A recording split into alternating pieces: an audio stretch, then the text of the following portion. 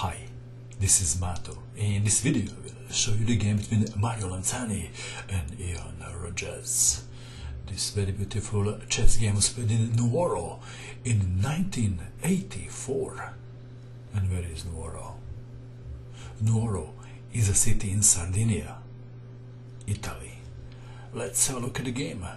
Mario Lanzani had white pieces and he started with d4. Ian Rogers played knight to f6, c4, and now e5. Budapest defense. D takes on e5, knight to g4, bishop to f4, defending the pawn, knight to c6, attacking the pawn again, knight to f3, bishop to b4 check, knight to c3, knight from b to d2 is a good alternative move.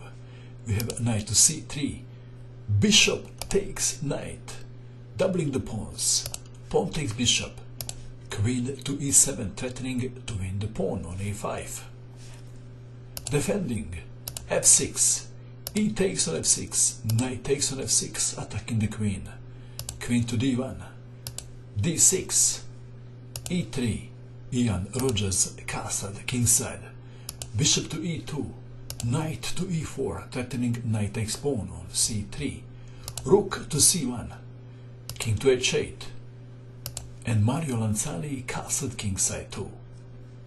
Black to move. How would you continue this position if you had black pieces? Perhaps developing light squared bishop comes to mind. Maybe bishop to d7, or maybe bishop to g4. Looks like a sensible move, doesn't it? This is not what Ian played. Ian played g5. Wow, Ian is not worried about his king safety, is he? Bishop to g3, and now h5, all or nothing. Bishop to d3, knight to c5, h4. Black to move. This is perhaps the most interesting moment of the game. What would you do in this position if you had black pieces? Perhaps knight takes bishop comes to mind, do you agree? Or maybe bishop to g4, pinning the knight. I think this would be my choice. But Ian Rogers played an amazing move. Kaboom. Did you guess this move?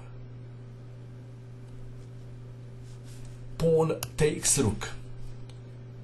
If queen takes on f3, then one line goes like this: bishop to g4, queen to d5, bishop to e6, queen to f3, knight takes on d3, queen takes on h5 check, queen to h7. This position 5 was black. That is why Lanzani recaptured with pawn. G takes on h4, bishop to h2, bishop to h3, attacking the rook. Saving the rook doesn't help. Lanzani played king to h1. If rook to e1, rook to g8, and after king to h1, queen to g5 is winning for black. So we have king to h1, rook to g8. Lanzani played a move and immediately resigned. And the view of this continuation: rook takes rook. And now, how to recapture?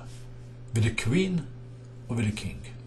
If queen takes on g1, then knight takes on d3, and after rook to c2, queen to f7 is winning for black. And what else?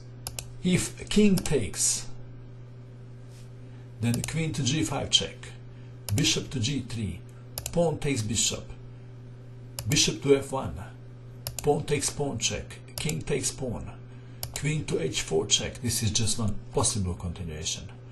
King to e2, knight to e4, queen to e1, knight to g3 check, king to d1. Black is winning one more piece. What now?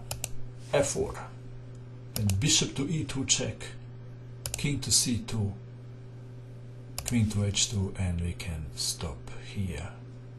What else can white do? In this position, if bishop takes, then knight takes on d3, and after queen takes, queen to g5.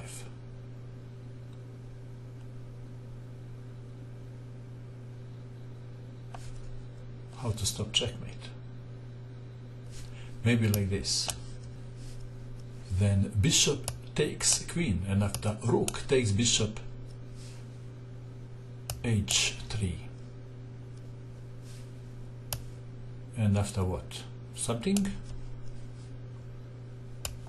Queen to g2.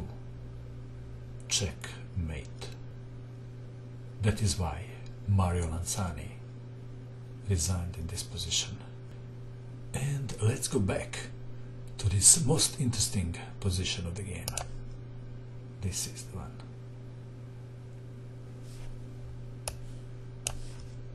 Rook takes on f3. Amazing. And that is all. I hope that you enjoyed watching this video. I wish you good luck with your king hunt, and bye for now.